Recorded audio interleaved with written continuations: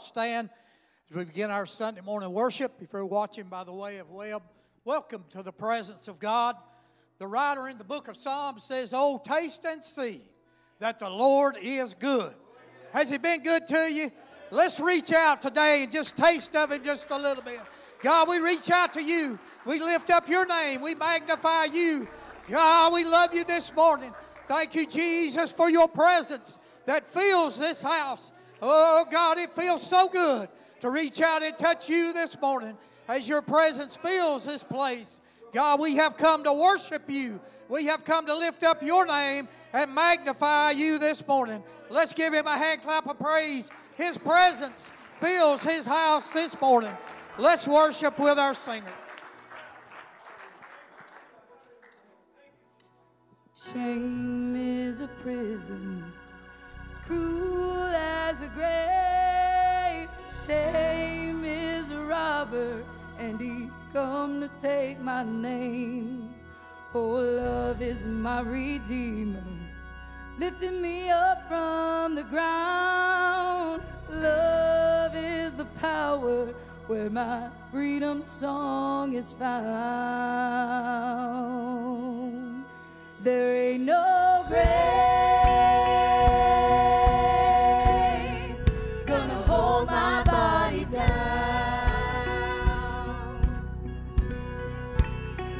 There ain't no grave gonna hold my body down.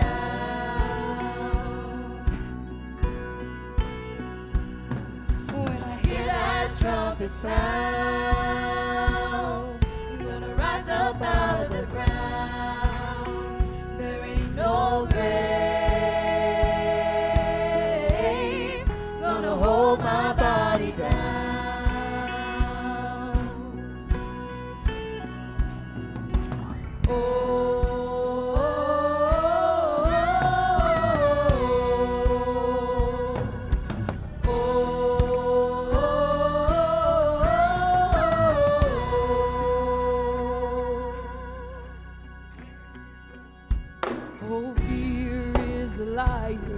With a smooth and velvet tongue, fear is a tyrant. He's always telling me to run. Oh, love is a resurrection. Love is a trumpet sound. Love is my weapon. I'm gonna take my giants down. There ain't no grave gonna hold my body down.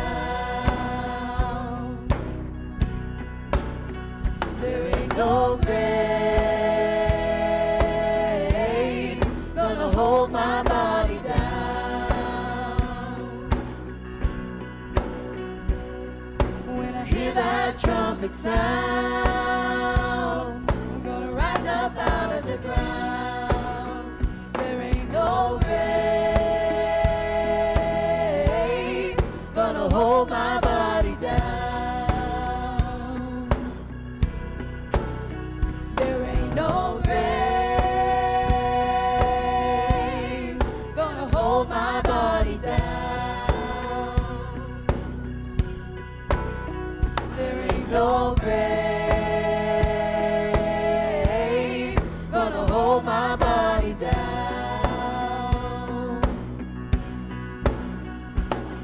When I hear that trumpet sound, I'm gonna rise up out of the ground. No grave gonna hold my body down.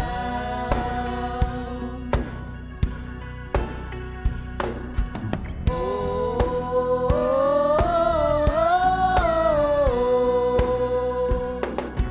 oh,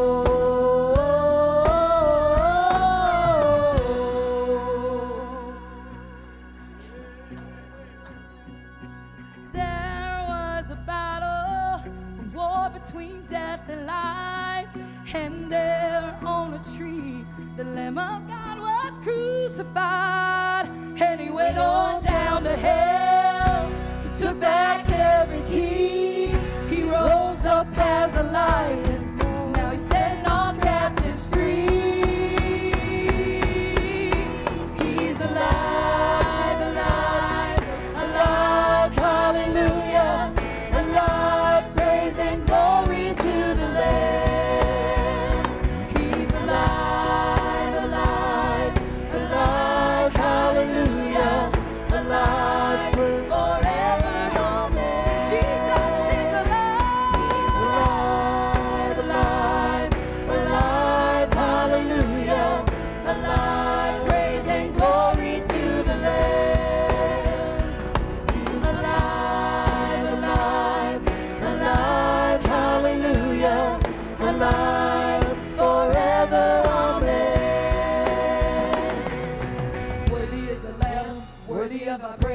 Worthy is the one who has overcome the grave. Let the people dance, let the people sing. Worthy is the mighty King. Worthy is the Lamb, worthy of our praise. Worthy is the one who's overcome the grave. Let the people dance, let the people sing. Worthy is the mighty King. Worthy is the Lamb, worthy of our praise. Worthy is the one who's overcome the grave. Let the people dance, let the people sing. Worthy is the mighty King. Worthy is the Lamb, worthy of our praise. Worthy is the one who's overcome the grave. Let the people dance, let the people sing. Worthy is the mighty King. Worthy is the Lamb, worthy of our praise. Worthy is the one who has overcome the grave. Let the people dance, let the people sing. Worthy is the mighty King. Worthy is the Lamb, worthy of our praise. Worthy is the one who's overcome the grave. Let the people dance, let the people sing. Here we go. Worthy is the mighty King. He's alive, alive, alive, hallelujah, alive, praise and glory to the Lamb. He's alive, alive, alive, hallelujah, alive, forever, amen. He's alive, alive, alive, hallelujah, alive, praise and glory to the Lamb.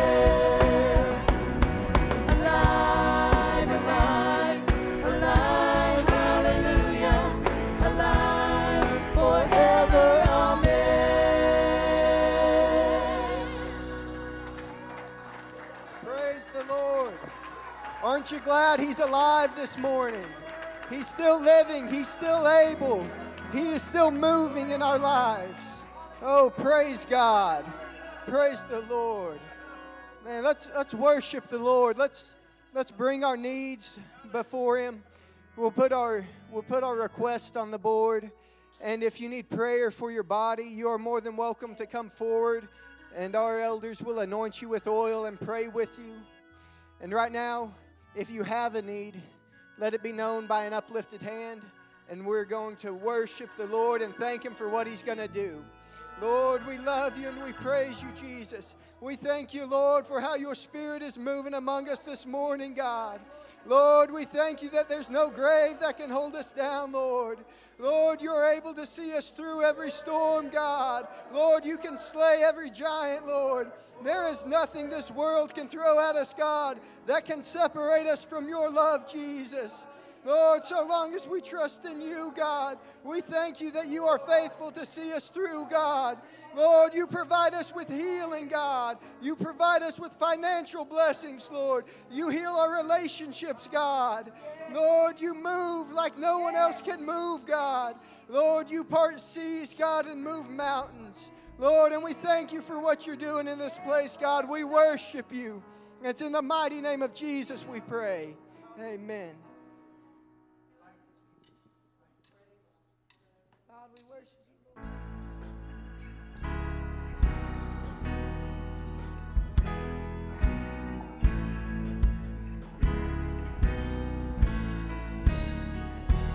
You're the God of miracles, signs and wonders. We believe in your power. We believe in your power. You're the God of miracles, signs and wonders. We believe in your power. We believe in your power. You're the God of miracles, signs and wonders. We believe in your power. We believe in your power. Supernatural power, wonder-working power. You got the power. You're a miracle worker. Help me out. You're a miracle worker. You're a miracle worker. You're a miracle worker. Here we go. You're the God of miracles, signs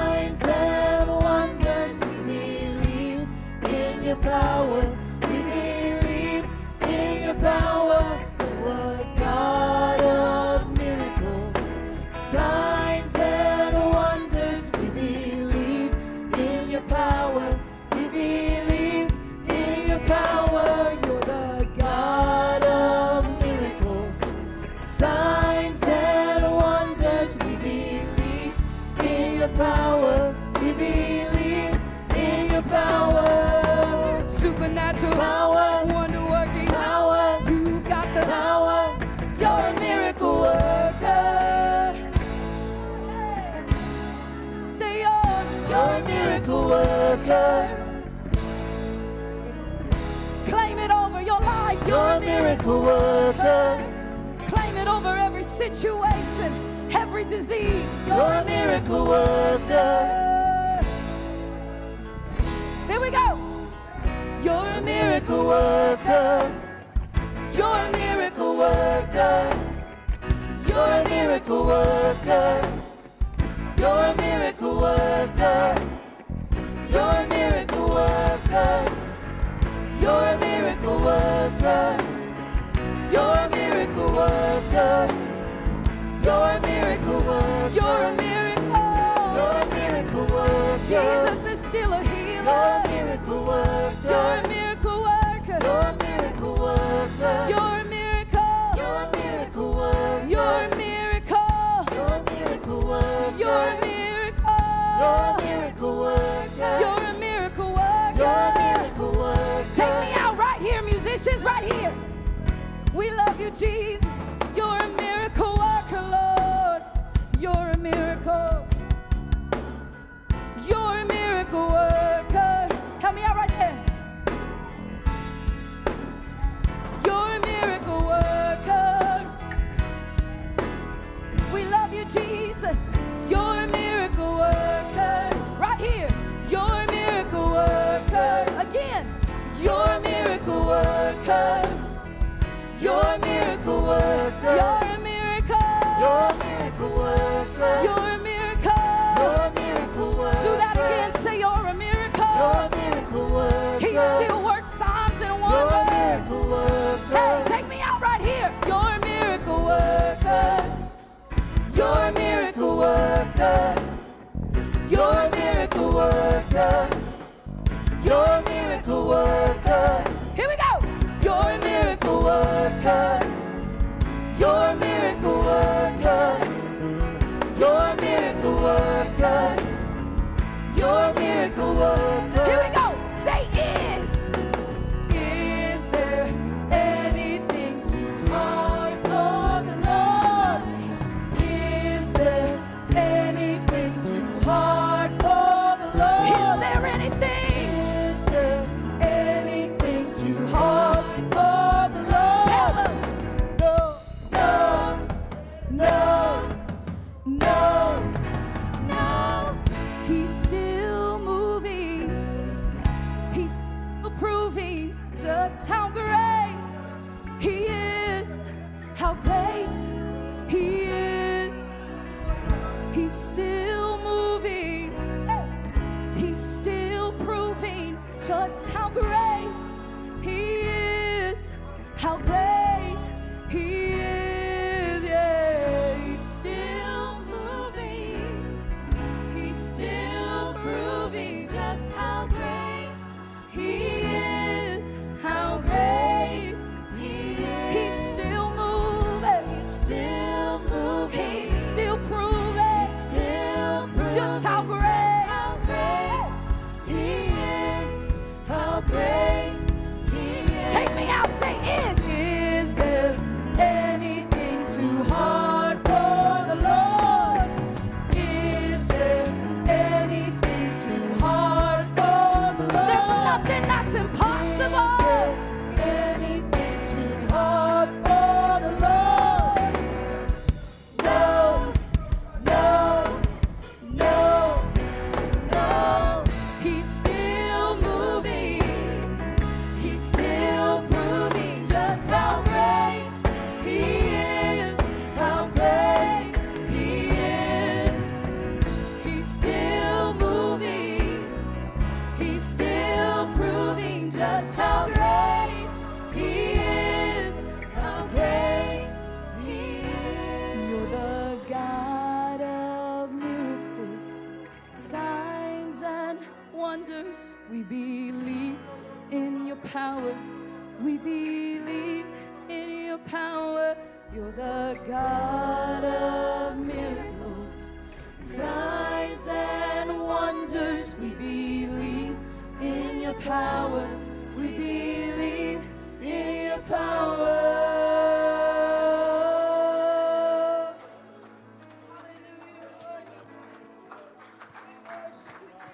Right now, Lord. Can we just talk to the Lord for just a moment? God, I love you tonight. Lord, we thank you, mighty God, for what you're doing in this place. Lord, we thank you for your spirit, for your anointing, for your power, Lord. God, we worship you today, and we give you all praise. Amen, amen. It's such a good day to be in his house. Amen, such a good day. I'm so thankful to see every single one of you here. Why don't we give our guests a good hand? We're delighted for all of our guests that are here today. Amen. Amen. We have many that are out today with fall break coming up, and many that are leaving town this week, and so we will keep all of them in our prayers this week. Amen. You may be seated. And we have several announcements today, but before I get into that, I want to ask Sister April Shepherd. She's going to come right now and talk to us for a few minutes this morning. I ask that you give her attention. Good morning. I have an exciting announcement today, and it's not that I'm pregnant, so just thought that would be fun. All right, so I'm announcing today that we're going to start doing a baby bottle project to raise money for Tennessee Right to Life. And so you can take one of these bottles home. Maybe the kids want to grab one and ask the grown-ups to fill them up, or you can take them home, put in bills and change in order to raise money for Tennessee Right to Life. Excuse me. And I just wanted to read quickly a letter from the Tennessee Right to Life representative, Diana Meinweiser. She said, thank you to the pastors and for our church to support this culture of life in our state. Maybe everybody knows that abortion is federally legal throughout all 9 months of pregnancy since 1973. So as much as legally possible, it's up to individual states to promote the protection of life. And so toward that goal, Tennessee Right to Life has worked alongside legislators and the nation's best pro-life constitutional attorneys to draft and enact common sense protections which saves the lives of children in our state. And so I wanted to tell you about some of those. One of those is the Omnibus Bill. There's the Abortion Pill Reversal Act. Both of those are from this year, 2020. Informed consent and 48-hour waiting period. There's the Tennessee Infants Protection Act. Then there's in 2018, Tennessee lawmakers permanently redirected taxpayer funding away from Planned Parenthood. Yeah. And then there's the Human Life Protection Act. And I'm going to leave this letter out in the foyer alongside these bottles, so it goes into more detail on these different pieces of legislation if you're interested in reading more about them. All of these laws are important steps to building a culture of life in our state. This year, the goal of Tennessee Right to Life is to work with about parental involvement laws regarding abortion. Right now, abortion facilities can direct girls to circumvent the parental consent law that was passed in 1995 by directing them to pro-abortion judges who rubber stamp these requests for abortions without the knowledge of any parents or other relatives. And so if this legislation is successful, then it will help save hundreds of girls and unborn children from the hurt and harm of abortion each year, while preserving and protecting the right of parents to be involved in these decisions. So also, you know, there's a lot of harm that goes along with abortion, not just for the child, but the person who carries that weight. And so that's part of what we're talking about there. There's several ways that we can all be involved. One is through prayer. It's an important issue to pray about. Speak up for the voiceless babies. Be informed of the crisis of abortion in our nation and worldwide. Call your legislators and ask them to work with the Tennessee Right to Life to pass these life-affirming laws, and several other ways. And then the one that we're working on today is the Baby Bottle Project. You can, if you want your gift to be tax deductible, then there's this little, it looks like a bookmark inside, and on the back you can fill out that paper and just put it in your bottle when you're finished and turn it in 2 weeks. Then they'll send you a tax deductible statement. So let me leave us with one scripture. Matthew 25:40.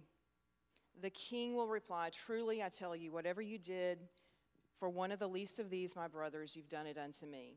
And so certainly these are the least among us. So let's fill these bottles to support Tennessee Right to Life. Thank you. Amen. Thank you, Sister Shepherd. Amen. And this is going to be loud for just a second till they get me adjusted. But I'm so thankful for Sister Shepherd bringing this to my attention and asking if we can move forward with this. This is something, especially with the election coming up, this is very, very real and very applicable right now. We are literally voting for life.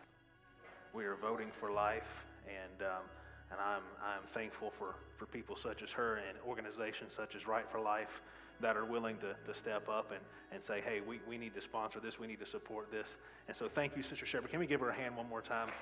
I thank her so much. Amen.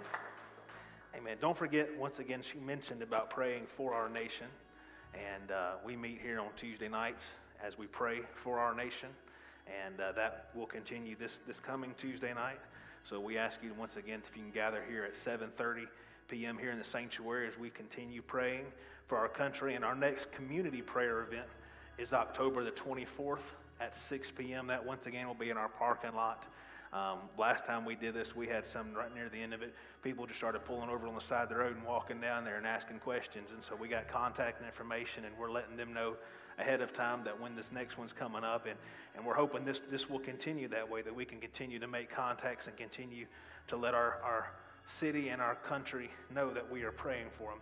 We hope to see everyone here this Wednesday night at 7 p.m. and excited for all that is going on here in the classes that we have available. We're also excited about starting our Sunday night services back. And amen. Excited about that. That starts this evening at 6:30 p.m. With Brother Jacob Kaiser preaching for us this evening. Amen. And he's been preparing and getting ready all week, and I know he's going to do a tremendous job. Excited for the way God is using him and the calling on his life. Once again, as we did today with our service, Sunday school at 10, service at 11:15, Sunday night service at 6:30 p.m. We'll continue this format moving forward. So next Sunday morning, we're delighted to have guest speaker, Brother Jeff Moses, will be here preaching for us next Sunday morning in our 11:15 service. Tremendous preacher. If you've never heard Brother Moses preach, I encourage you to come. There's no finer preacher in my opinion. He is I've heard him referred to as a preacher's preacher, but he is a phenomenal man and friend of mine. Of course, most of you know him. He pastors in La Follette, and so he will be with us this coming Sunday morning. A few events that are coming up later this month. First off is our Hallelujah Party on Wednesday, October the 21st. This will take place at 6 p.m. And our theme is Paul's Shipwreck. First time they told me that's what it was going to be, I said, Paul who? You know, I was trying to think Paul's Shipwreck. Then all of a sudden it clicked. I was like, oh, Bible theme. I was thinking Wilson, like a volleyball, and I was trying to piece it all together. So Wilson's coming with me. He's going to be my friend. But so the question we asked for 2020 is your life a shipwreck? And if it is, you should come to the Hallelujah Party because we're going to put it all back together for you. No, but once again, we want you to take a break and bring the whole family. And we're going to have fun on the island as we eat dinner, play games, have fun with the costume contest. And dinner, once again, is just $2 a person. And before this day comes, we'd ask you to consider placing some candy in the front lobby. And I spoke of this on Wednesday night, and I'll do it one time here. It may be a little silly, but we know, of course, what all happens at the Hallelujah Party. One of the most competitive sporting events that takes place in all of the year. I know we got football and we got all these other things we watch, but this is the most competitive sporting event that takes place this year. Some actually wait 364 days without really living, just waiting, just existing for this day. An event so rare that it's become almost unheard of. With social distancing, it's become almost extinct. However, on October 21st, someone will leave with the title, The title coveted by men and women and children far and wide. The title that many covet but few ever possess. The title of the balloon stomp champion of 2020. Amen. Previously in our competition. The past 2 years, 2018, we all know, was a ferocious battle that ended with David Trentinella taking home the title. The balloon, that very balloon from 2 years ago still hangs in front of the men's urinal in the bathroom in between the old lobby. You can still go in there and see it today. Which, of course, and right beside it hangs the balloon from 2019 when Brother Nick St. Severe, the 2019 and current title holder of the balloon stomp champion. I wish he was here today because I was gonna bring him up here and it was gonna be awesome. However, so y'all tell Nick we're talking about him. But I brought balloons. I was gonna have them autographed balloons as people were leaving and just hand them out. So maybe next Sunday you can get an autographed balloon from our 2019 title holder of our balloon stomp champion. However, as you know, with everything, there always has to be a twist. I'm going to ask Brother Jake Moulton to stand. Brother Jake Moulton, all the way from California, the church he came from, he was their current title holder for the balloon stomp champion.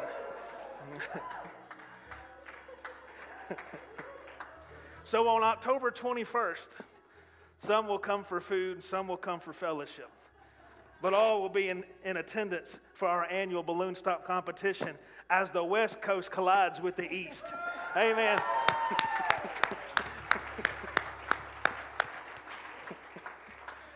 I ain't gonna know what hit them. Amen. Amen. We have a lot of fun around here. Also, just one thing to keep on your calendar as well is our trunk or treat is coming up this month, October the 31st, and we're collecting candy for it as well. There is a bin in the front lobby. You can place that in. We're also planning to do chili, give away chili as we've done the past couple years. And if you were here last year, some still have not, Sister Heather Kaiser has still not forgiven me for the weather last year, which I had no control over the weather. I know the master of the wind, but I don't control the wind. But it was cold last year. We don't know, who knows what the weather will be like. It's East Tennessee. We might be out there in short sleeves at 90 degrees. But we're going to do our best to make it happen. But if you were here last year, we probably had over 400 guests. We had a tremendous turnout, tons of guests, and we hope to do the same this year, and we want to be a blessing. So if you would like to decorate your car and are planning to, we ask that you'd sign up. Whether you want to decorate a car, if you're bringing chili, if you could sign up and let us know what you're bringing. And also, if you say, I don't know how to make chili and I don't like decorating cars, we can still find a place for you. So we will use you in serving and doing other things. So if you want to be involved, just let us know. And we're excited about our trunk or treat this year on October the 31st. Amen. All that's behind us now. If you'll stand, I'm going to ask our ushers to make their way. And we're going to give you the opportunity to worship through giving this morning. Amen.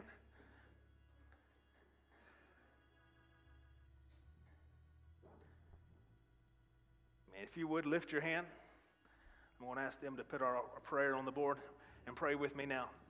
Upon the authority of your word, I have given, and it shall be given back to me. Pressed down, shaken together, and running over. I am a tither. I bring my tithe today into your storehouse. Therefore, the enemy is rebuked. The curse is broken. I live under an open heaven. You pour out upon me such a blessing that there is not enough room to receive it.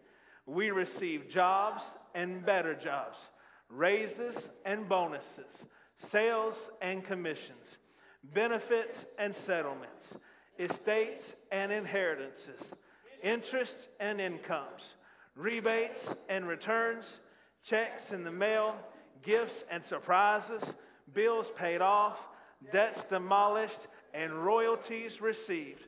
My whole family saved and walking with God. Perfect health and abundance to walk in divine favor and blessing. I am blessed going in, and I am blessed going out. All that I do will prosper in Jesus' name. Amen. Can we give the Lord a hand clap of praise? God, we thank you, Jesus, for what you've done. We love you, mighty God. Amen. We invite you to march and give your tithes and offering this morning under the direction of our ushers as the music plays at this time.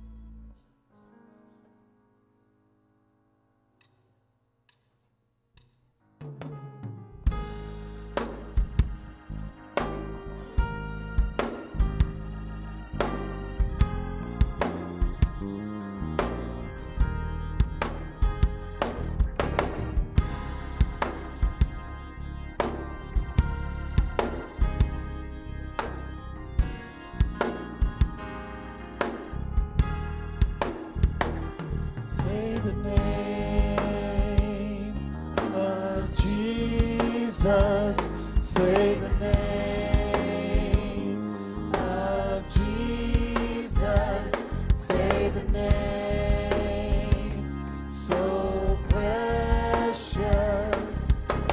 No other name I know. Say the name of Jesus. Say the name of Jesus. Say the name so precious. No other name I know.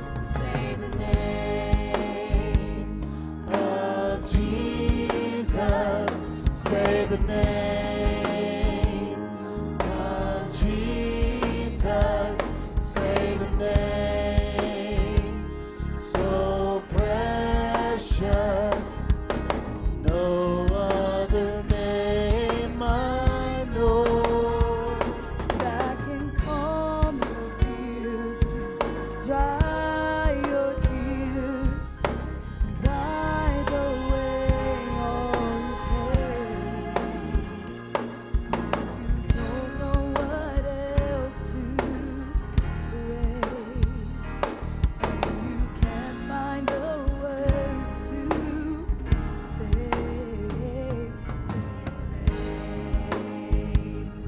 Of Jesus, say the name of Jesus, say the name so precious. No other name I know. Say the name of Jesus. Say the name of Jesus. Say the name so precious. No other name I know. That can calm your fears and dry your tears and wipe away all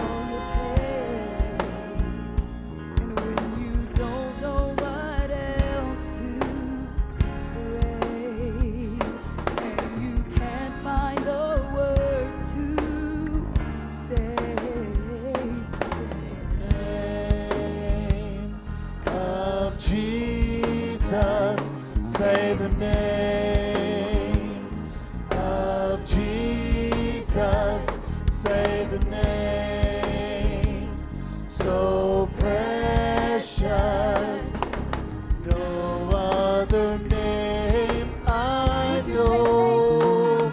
Say the name of Jesus, say the name of Jesus, say the name so precious, no other name I know.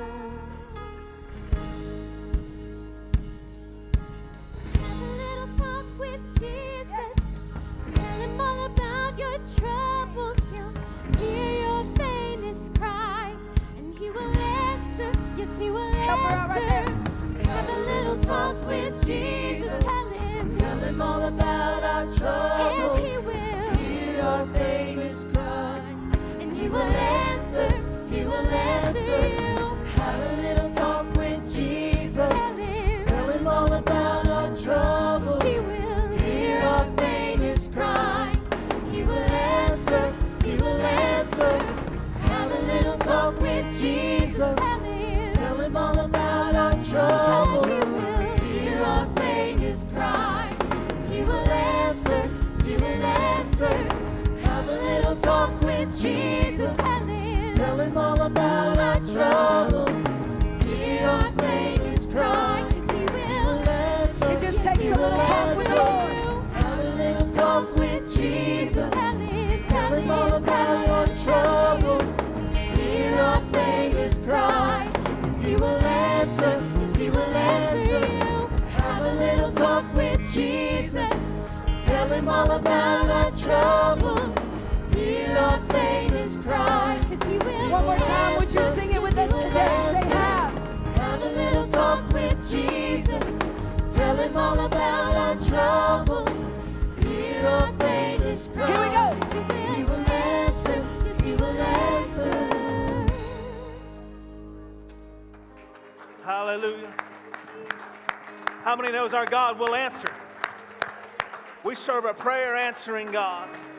Amen. I know we've been praying for Brother Walter Bogue, and as I made known to you some weeks ago, he was diagnosed with prostate cancer, and he's been undergoing tests and scans trying to see how far it is spread or where it's at. And I'm thankful to report that it has not spread anywhere in his body. That is contained in one location, which is a tremendous answer to prayer, because we serve an answer prayer in God. Amen. We thank you, Lord, for what you're doing right now in this place. Mighty God, mighty God. Hallelujah. If you would mind standing this morning in honor of the reading of the Word of God. We're going to go straight to His Word this morning. If you have your Bibles, we want to turn to 1 Chronicles chapter 12. Verse 1.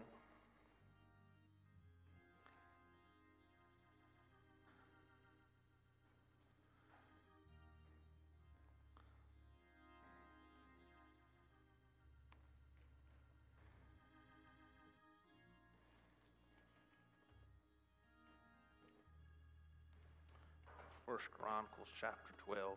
I'll read verse 1 and 2.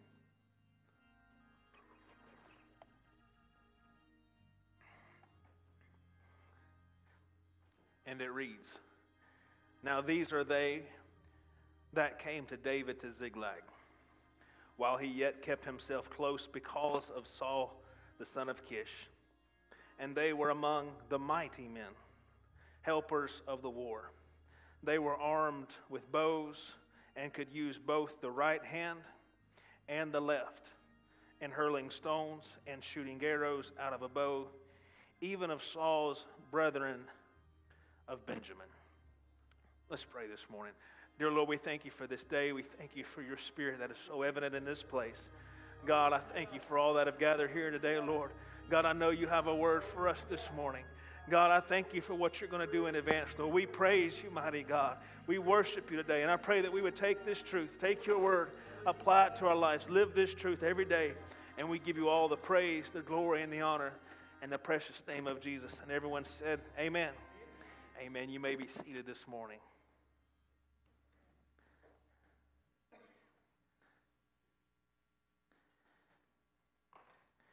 Amen. This morning I'm gonna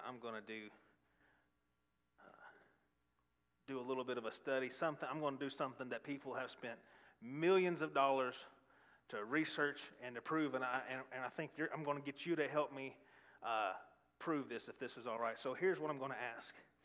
If you are right-handed, will you please stand this morning?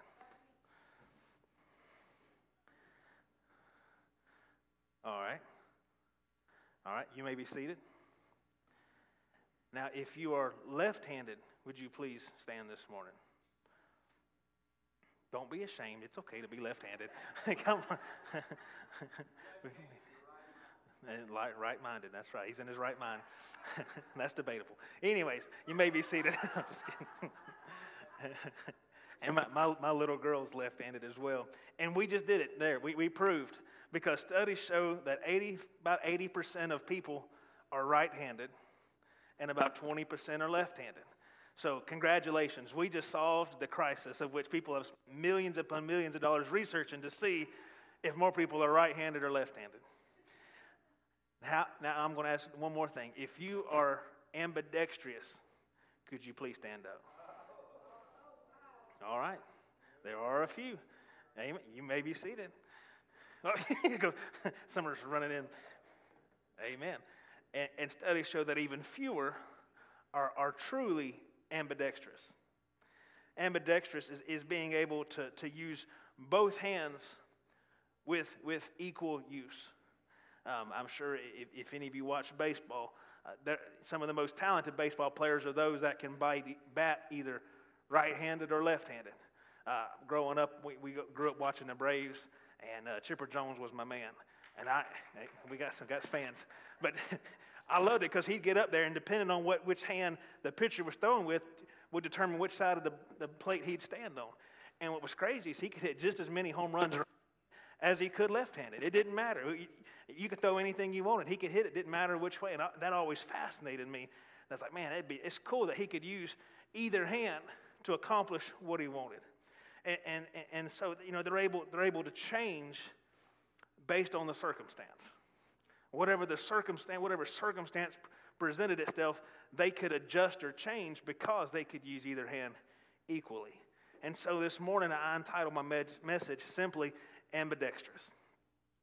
Judges 3:15 says, "But when the children of Israel cried unto the Lord raised them up a deliverer, Ehud the son of Gera, a Benjamite, a man left-handed. And by him the children of Israel sent a present unto Eglon the king of Moab." And I'm going to jump all the way down to 21. And it said, this is Ehud. He went before the king, an enemy king. And it said that he put forth his left hand and took the dagger from his right thigh and thrust it into his belly. Once again, he was able to smuggle a dagger in because he was able to use his left hand versus his right. You see, in the ancient world, left-handed people were often forced to be right-handed. You weren't allowed to be left-handed. For whatever reason, for some reason, left-handed people were kind of looked down, so they would try to, when a child began using the left hand, they would restrict it or try to force a person to be right-handed.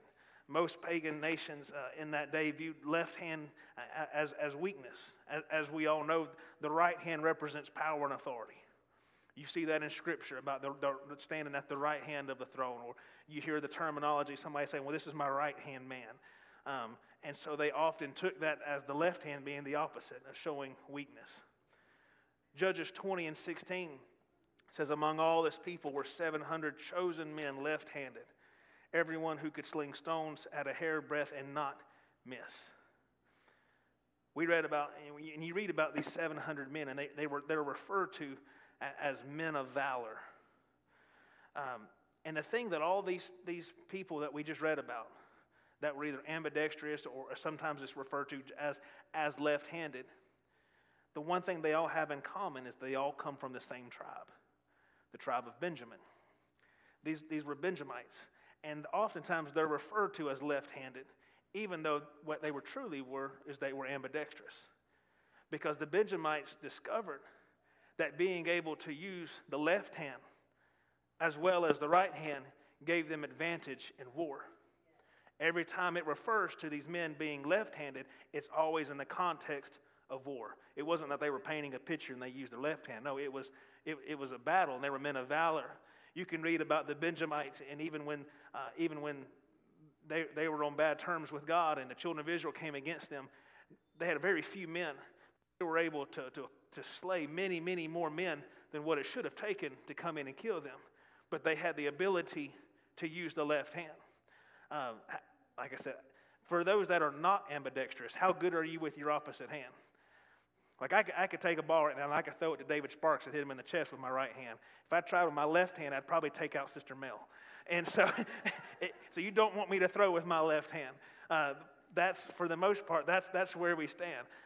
We're able to use because we're comfortable. I'm comfortable with my right hand. Me and Brother Jeremy, sometimes we go play disc golf, and I can throw right-handed all day long. If I try to throw left-handed, it's not going to go well. I look like a 3-year-old out there trying to throw a Frisbee. It just, for whatever reason, I can't. But it's because I haven't trained my left hand. It's not that I couldn't become ambidextrous. It's just not something I've put focus on. And so the Benjamites realized that most of their enemy was training against a right-handed men. And if you train your whole life fighting an enemy that's right-handed and you show up and all of a sudden your enemy is can fight with either hand and they pull out a sword with their left hand, that it's like throwing a curveball in it. All of a sudden we've never faced this before. This is something we didn't expect. We came prepared and we had trained and we were ready. And so it would leave their enemies at a disadvantage. You know, once again, they're such a disadvantage because it would give, being ambidextrous would give them such a great advantage over their enemy. Now I want to get to my main text this morning. I did all that to build a foundation and see who's ambidextrous, and there are a few weirdos in here, so we're going to move on. Woohoo! Yeah.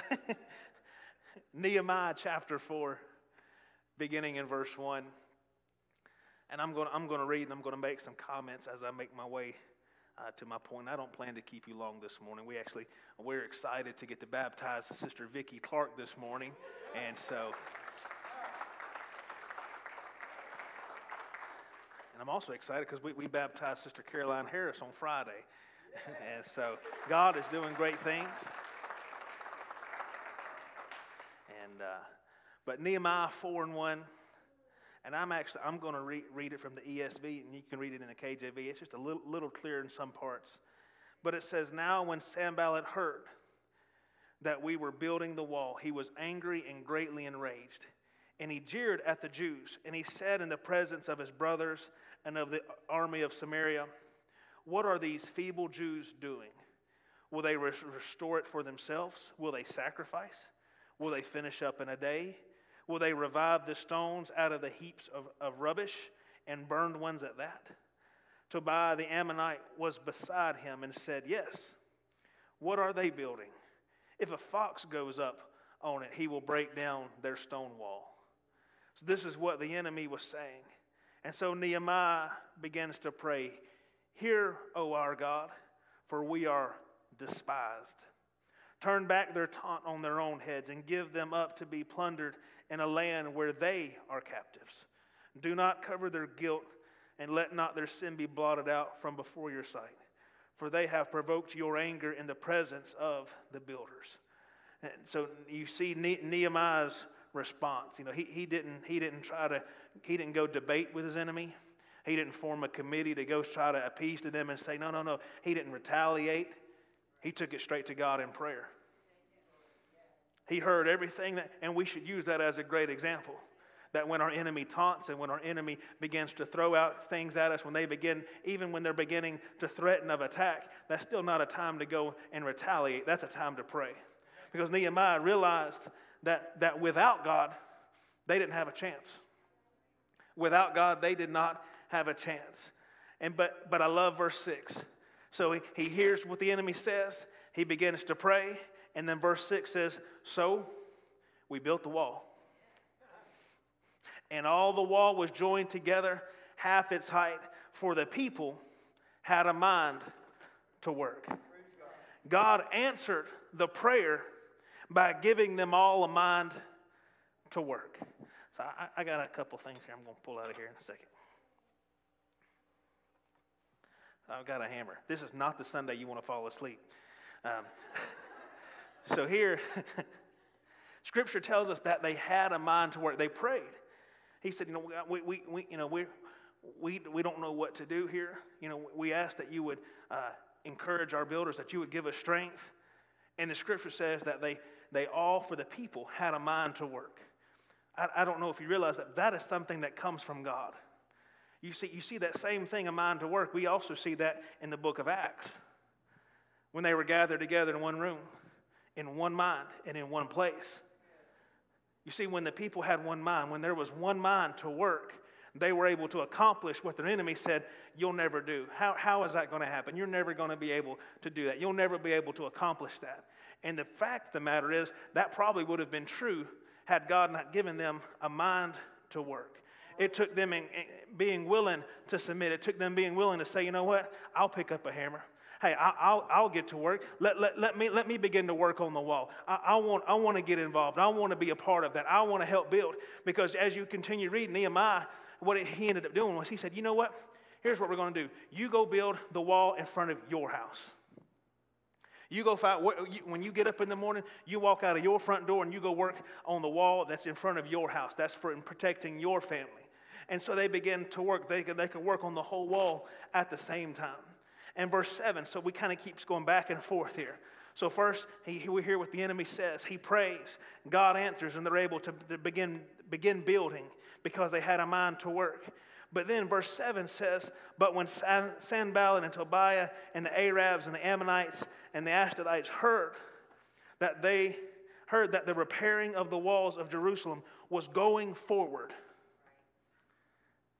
We started with just a couple enemies, but now he's listing five different enemies or nations that are saying, hey. And what got their attention was not that they were living there, not that they had come back and built homes. No, they heard that the building of the walls in Jerusalem was moving forward. It was the progress was being made. When progress began being made, and Scripture says that the breaches were beginning to be closed, that they were very angry. Their enemy became very angry when they heard that the Israelites were making progress and that they were moving forward.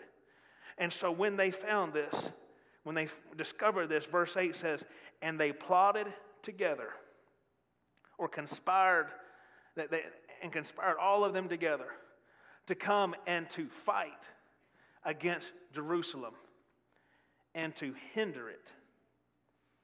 The ESV says, and to cause confusion in it. The enemy, their plot to stop progress, their plot to stop the work from moving forward was to create confusion. That's a tactic Satan has been using for a long, long time. That is an important strategy of Satan, is to create confusion among the people of God.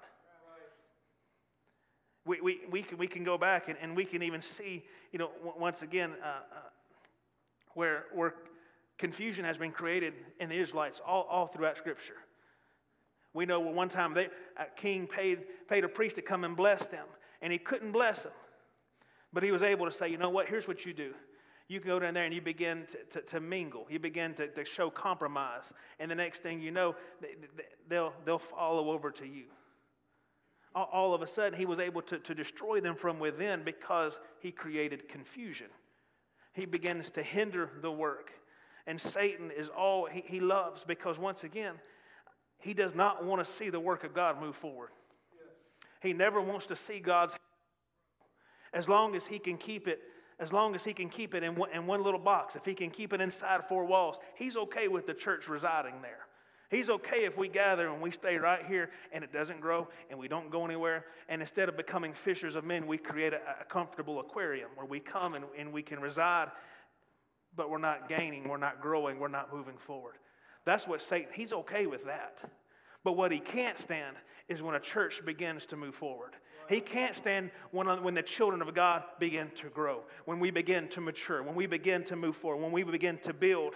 Because when that happens, he begins to try to cause confusion and distract. And once again, because he's fine with distracting people because it keeps them from having to fight them. Because here's the thing, I don't know if you read the back of this book, it says, I win. So why would he try to fight us if we have a guaranteed victory according to the Word of God? So what he can do instead is distract us. He can cause confusion. He can hinder us. And so verse 9 it says, and we prayed to our God and set a guard as a protection against them day and night. In Judah it was said, the strength of those who bear the burdens is failing. There is too much rubble. By ourselves, we will not be able to rebuild the wall. See, the halfway point is a dangerous place. They've been working for many, many weeks at this point, and it seems like, we've worked and worked and worked, and it's still not done. And the enemy is still hindering us. And fatigue begins to set in because so much work has already been done. But it isn't just enough to start well. We can't just start well. We have to finish well. You see, many a team have had first great halves, no pun intended, about yesterday. But the rebuilding work has gone very great, and many obstacles have been overcome at this point, but the job still isn't done. And so they got to a place where they got so tired and so fatigued because it wasn't just building a wall. There was a lot of rubbish that had to be removed. That's what took so much time. The rebuilding of the wall was not only about the construction, but it was about cleaning out the rubbish and hauling away the rubbish and getting all of this stuff out of the way to build a new wall. Because the ruins of that wall had been lying there for 100 years and had been collecting all kinds of rubbish. And in our lives, nothing much can be built for God's glory unless we first remove the rubbish in our lives. Before God can begin to really do something with us, it takes us being able or willing to work and say, I got to get this rubbish out of the way. There are things here that are hindering me from growing. There are things that I don't need right now because if I set this aside, it's going to make more room for God to build what He wants to build in my life. But sometimes taking out the garbage can be discouraging work. Sometimes when we get in that rubbish moving and we're just going through and just trying to figure out and plowing through, that's tough work. I realize that. That's because once again, that's looking in the mirror. That's dealing with the one person that's hardest to deal with. I don't know about you. I can deal with other people, but it's harder for me to look in the mirror and try to figure out how to fix this guy. Because that requires a lot more work. That requires me removing rubbish of which I placed there. But I have to remove it and I have to be willing. And once again, and they said, by ourselves, we're not able to rebuild this wall. Because it takes Jesus. It takes God to help us. Because we know that through Him, anything is possible. When we work with Him and we do this together, we're able to accomplish so much more. The same when we come for the work of the Lord and when we, as the builders, unite and work together, we can accomplish so much more than any of us could accomplish on our own. Verse 11, I'm getting there. We'll be there in just a second. It says, and our enemies said, they will not know or see till we come among them and kill them and stop the work. So enemies, once again, they're just talking a lot of smack here. They're saying, we'll in there and kill them before they even see us coming. And it said, and at that time the Jews who lived near them came from all directions and said to us 10 times, you must return to us. So in the lower parts of the space behind the wall and open places, I stationed the people by their clans with their swords, their spears, their bows. And I looked and arose and said to the nobles and the officials and to the rest of the people, do not be afraid of them. Remember the Lord, who is great and awesome, and fight for your brothers, your sons, your daughters, your wives, and your homes. at this point, the work had stopped. It had become stagnant because of everything that was going on around them, because of what their enemy was saying, and because of the confusion that was around them, and the things that were hindering the work. And all they could hear was the voices of what was going on outside of their walls. And it had slowed down and stopped the work to the point where they were so confused and they were so afraid. They didn't know how they were going to move forward and what was going to happen. They became so discouraged because of the way their enemy was talking. And Nehemiah rises up and encourages the people to not be afraid, because they had the Lord with them. The Lord was on their side. He said, you got to get your hammer back going. You got to get back to work. The Lord's going to fight for you. You got to keep working, because the Lord is going to fight for you. But we must continue working together to accomplish our goal. And he reminds them that the Lord is going to fight for them, and he's going to fight for their sons, and he's going to fight for their daughters, fight for their wives, fight for their homes. Everything that should matter to us in this world, he said, the Lord's going to fight for all that. He's going to take care of all that. He said, but we got to get back to work. We got to keep moving. We've got to keep working, because there is work to be done. And so verse 15 in my Bible, it says, the work resumes. And it says, and when our enemies heard that it was known to us, and that God had frustrated their plan. He said, when the enemy found out that we knew what they were up to, and that God had already kind of frustrated their whole plan, they just got, because we all returned to the wall, each to his work. They basically said, we know what you're up to. We don't care. We're going back to work, because God is going to fight for us. And from that day on, half of my servants worked on construction. Half held the spears and shields and bows and coats of mail, and the leader stood behind the whole house of Judah. So everybody has a place in the kingdom of God. He said, if you ain't got a hammer, you can get a spear. If you don't have that, we'll pitch you here. If we're going to find a place, because the work has to continue. So we're going to find a place for all of you, and we're going to continue building the kingdom. Either way, everyone is needed for this to move forward.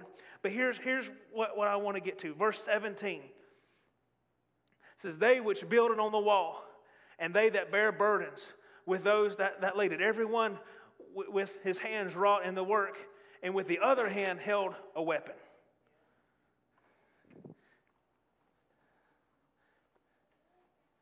Now you really don't want to be asleep. So here they've been working, and they've been working and working and working. And he says, well, now we're going to mix things up. I want you to continue your work, but in the other hand, I want you to hold a weapon. He said, yes, we're going to be prepared. We're going to be prepared for whatever comes. But we're not going to stop working. So you can carry your protection in one hand, but you got to continue the work in the other. And so what the people had to learn to do is learn a new way to work. I doubt any of them had ever built a house with a sword in one hand and a hammer in the other. It'd be hard to hold a nail, hold a nail and you try to hit that. But all of a sudden they said, this is the new reality for us right now, is that we're going to have to learn how to work and protect ourselves at the same time. Because the work has to continue. The work has to continue. See, most feel as though we must choose between protecting ourselves or working. And they said, no, we just got to figure out a new way so that we can accomplish everything. Because the enemy, they didn't care if they carried around weapons. If they said, this is what we're going to do. We're going to pull our swords and we're just going to stand and we're going to guard our half-built wall. That's exactly what their enemy would have loved to happen. They were fine if they would have stopped and said, we're just going to protect ourselves the rest of our lives on this half-built wall. That was good. That would have been, their plan would have succeeded if that had happened. But when they picked up a hammer and they picked up a sword and said, we're just going to learn a new way to work because the work must go on. All of a sudden, the enemy said from that day forward, and guess what? They completed the wall and the enemy never showed up. They got all kinds of threats. They had nations against them and nobody ever showed up. They just continued working and continued building until the walls were built. Likewise, Satan, like I said, he doesn't care what we do. He would like for us to continue on as normal. He was fine with, if we want to continue on as normal, that's fine. Because he doesn't want us to spread the gospel. to your neighbor. He doesn't want to see the church grow. He doesn't want to see people repent. He doesn't want to see people get baptized like we've already done twice in the last couple of weeks, and we're going to do again this morning. That is not what he wants to see. But I'm here to tell you that the work at Eagle Bend Apostolic Church is going to continue. We may have to change how we do things. We may walk around with something and learn something new in each hand. But the work has to continue. The work must go on. We can't stop. We can't stop moving forward and say, you know what, this is protection time. No, we have to continue forward. Because the wall must be built. Because his kingdom must be built. We can't allow Satan to accomplish what he's trying to do, to confuse and to hinder and to stop the work of God. Because Satan is trying his best right now to cause confusion. He's doing his absolute best to distract the children of God. He'll use any means possible. He'll use any news outlet, any media, any person, your neighbor. He'll use people to distract. But we have to be willing to look past the distractions, to remove the distractions and continue working on souls. You say, well, I don't like that person. Remove the distraction and work on soul. Because that's why we have a weapon in one and a tool in the other, so that we can remove the things that need to be removed while continuing to build and accomplish the work of God. Because Satan is trying his absolute best to stop everything that is going. He'll use any means possible. He'll use a virus to do so. But I'm here this morning to let Satan know that the work is still going on. The church is still growing. The kingdom of God is still being built. So do what you will. We baptized Brother Matthew. We baptized Sister Caroline. We're going to baptize Sister Vicky. We're going to keep on moving because the work needs to be done. We're going to keep moving forward. We're not backing down. We're not going to let fear stop us. And because God said, upon this rock, I will build my church. It is upon this rock, and the gates of hell shall not prevail against it. I don't know about you, but the only way the gates of hell don't prevail is if we keep beating on that wall, if we keep moving forward, if we keep growing, if we keep doing everything that God has called us to do. I'm going to ask our musicians to come right now. Last verse 23. I'm going to skip a few down. And it says, so neither I nor my brothers, nor my servants, nor the men on guard who follow me, none of us took off our clothes. And each kept his weapon at his right hand. And I saw that it jumped off. Do you see what I see? So these men, they have been working and working and working. And the scripture says that when they decided to hold a tool in one and a weapon in the other, that they kept the weapon in their right hand. Because once again, this would have been their strongest hand. They wanted to keep it there. Their weapon was always at their right hand, which means they would have had to have learned to use their tools with their left. And though they never fought with their sword, they carried it, they always kept it here. They learned to work with their left hand. So his familiar hand is what they kept their protection in. Because this wasn't going to change. This was familiar to them. This was familiar to them. And so they kept their weapon in their right hand. And they learned to work with their left. Which means at first that work would have felt kind of unnatural. It would have felt uncommon. It would have been like, this is not how we usually do things. This is not the norm. But the more they just continued to work and continued to work and continued to work and continued to work, the stronger and stronger they became, to the point where they realized, wait a second, I feel just as confident no matter which hand. And all of a sudden, what the enemy was trying to do in discouraging them only made them stronger. It only gave them more of an advantage over the enemy, because now they became ambidextrous. No longer were they just walking around with a tool in their right hand. Now they could fight and protect themselves with their right while continuing the work in their left. You know, like I said, I can't throw left-handed very well. I can't swing a hammer very well. But I know I could learn to work. And they were cautious. They carried the weapons to protect themselves, but they never stopped working. Once they picked up and had a tool in one hand and a weapon in the other, they said, let's get to work. Let's get to work, because there is work to be done. So no matter how bad this world gets, the work of God must continue. Our God will fight for us. Our God will fight for us. You see, right here, we have the sword of the Spirit. This is all we need. But with this in God, He will fight our battles. So as long as we allow and we keep this in our right hand and we begin to work with our left and say, wait a minute, this doesn't seem like what we used to do. It's okay. We can learn new ways to work. You see, had this virus not have taken place, we would not have our live stream the way it's going right now. Had that not have happened, we would not have a YouTube channel, which didn't start until a few months ago. We started a YouTube channel. One day, Brother Matthew Clark decided, hey, I want to get on YouTube and find out about the apostolic doctrine. A couple months later, Brother Matthew Clark, can you wave at us back there? Oh, he's being used right now. He's working. He's in the media booth right now because he learned first with the sword, and now he's learning something new to work in his left hand. You see, had it not been for what Satan would have used to distract us, we used it to just keep on building and keep on working. And I'm thankful that we can keep on working and we can keep on building, even in the face of a virus, in the face of an enemy, in the face of confusion all the way around us. We can keep working, and God can keep growing, and God can keep building, because we're going to trust Him today. If you'll stand this morning, what Satan would use to confuse and distract and hinder and destroy, if we're willing to adapt, if we're willing to say, you know what, God, you keep protecting us, and we'll keep figuring out new ways to get your work done. We'll keep figuring out new ways in which we can work and protect. But God, we're going to place it in your hands. And so today, that's what I'm asking us to do, is to be willing to learn and adapt and realize, yeah, it ain't always going to be, it might be uncomfortable at first. Well, this is different. I mean, this is different. This is how we did this for 40 years. We ain't 40 years ago anymore. Sometimes we have to learn how to work in new ways. But God is in control. God is in control. This right here, this never changes.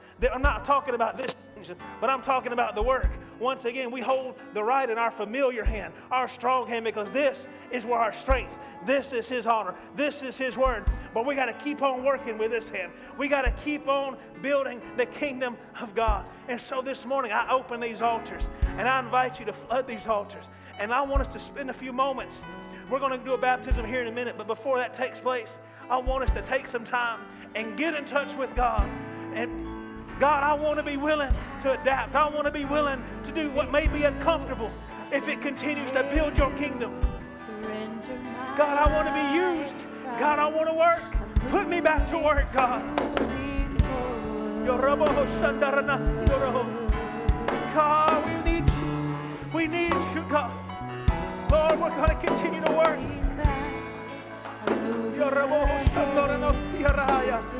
Lord, we need you today. We need you.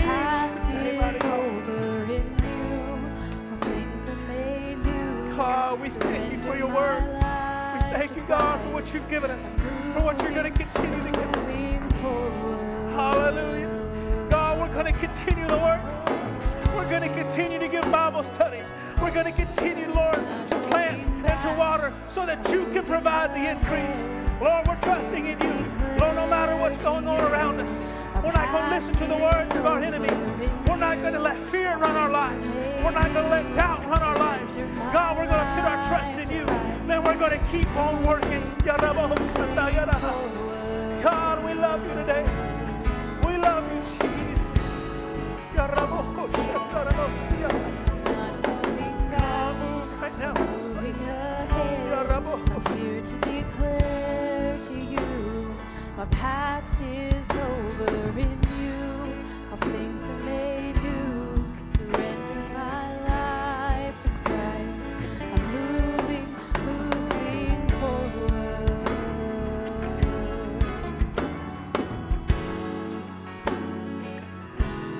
I'm not going back. I'm moving ahead.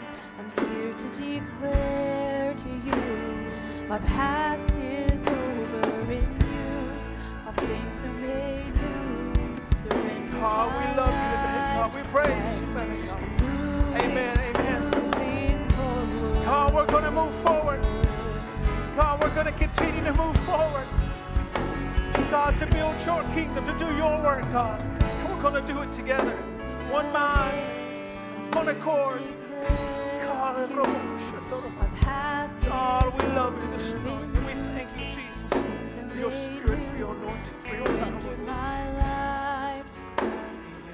Moving forward. Amen. I commend all of you for continuing the work. I commend all of you for being here this morning and for continuing to move forward, continuing to be here, continuing to support the work of God and working for it.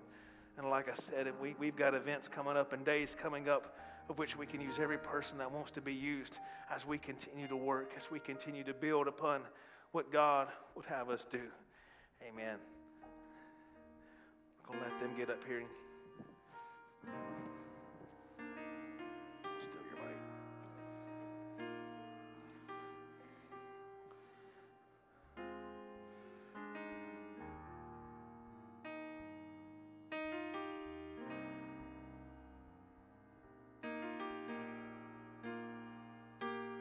So thankful for Sister Vicki Clark making this decision.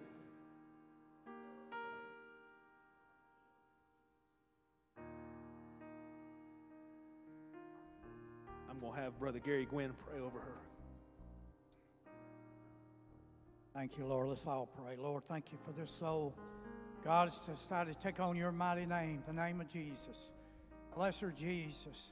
Thank you, Lord, because you've already filled her with your spirit, that Holy Ghost power. Now she, God, is taking on your name.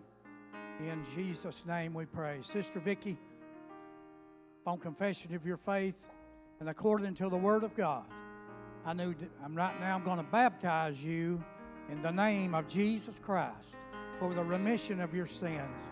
And you've already received the Holy Ghost. We're going to pray God will refill you in a mighty way right now in Jesus' name.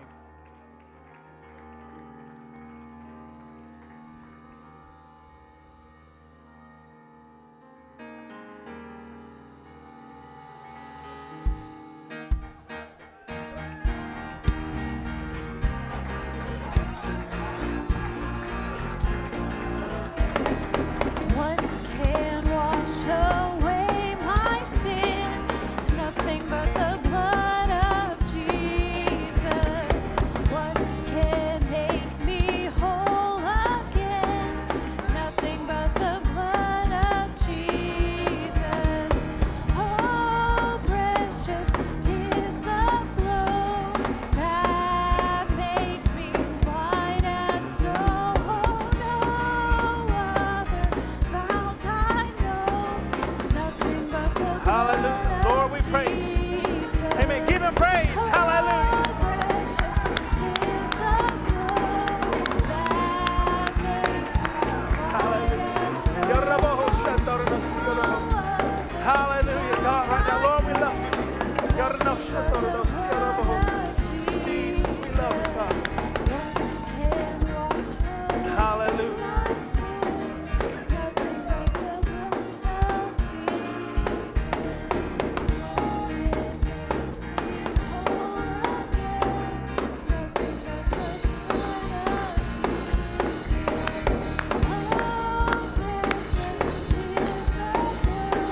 Amen,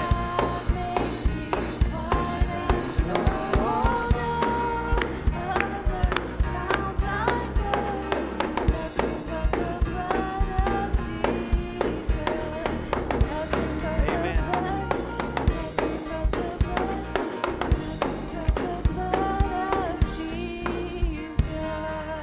Amen. I can think of no better way to end a Sunday morning service than with a baptism. Amen. Hallelujah. God, we love you tonight. We love you. Amen. Hallelujah. Once again, we thank all of you for being here today and looking forward to our evening service at 6:30 p.m. with Brother Jacob Kaiser preaching for us. I hope all of you will come and be a part of that as we kick off our Sunday night services. Thank you for being here today. If you would, lift your hand one more time as we pray in dismissal. Dear Lord, we thank you, God, for what you have done here today. Lord, I thank you for your Spirit that is in this place. God, we thank you, Lord, for the soul that has been baptized in your precious name, God, for the sins that have been washed away by your blood. And Lord, we give you praise today for what you've done and for what you're doing, Lord. I pray that you will bless your people as we leave this place today, and we give you all the praise in the wonderful name of Jesus. We pray these things. And everyone said amen. Amen. You are dismissed, and God bless.